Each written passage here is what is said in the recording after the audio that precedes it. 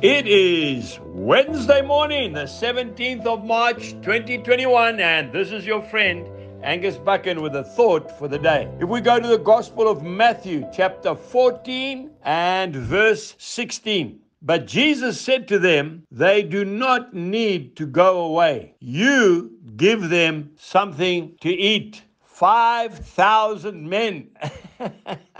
Not counting women and children. And there was no food to eat. I know that site so well. It's called Tabgha, which commemorates the miracle of the 2 fishes and 5 loaves of barley bread. There is a beautiful mosaic picture that was made hundreds of years ago on the shores of the most beautiful freshwater lake called Galilee. That's right, the area where Jesus performed so many miracles. I looked up the Oxford Dictionary. A miracle is an extraordinary and welcome event that is not explained by natural or scientific laws attributed to a divine agency. I want to say to you folks, I saw that miracle happen right here on this farm, Shalom. In the year 2007, we were having a Mighty Men conference, and we were expecting 5,000 men. That's correct. And you know what? Over 7,000 men arrived. Now, in those days, we used to feed them. Can you believe it? That's right. 3 meals. We fed them supper on Friday night. We fed them lunch on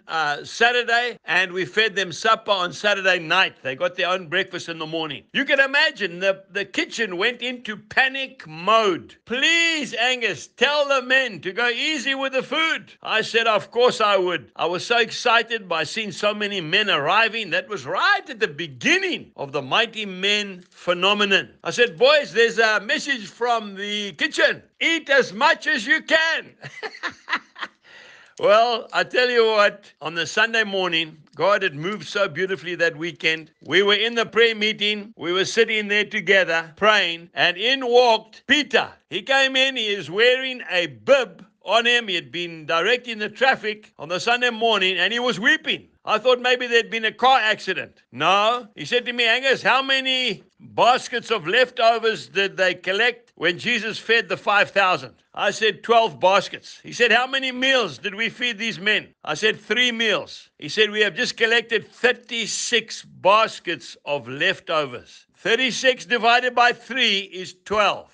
God is a miracle worker, and he is the same yesterday, today, and forevermore. Hebrews chapter 13, verse 8. Have a wonderful day and look for your miracle. God bless you and goodbye.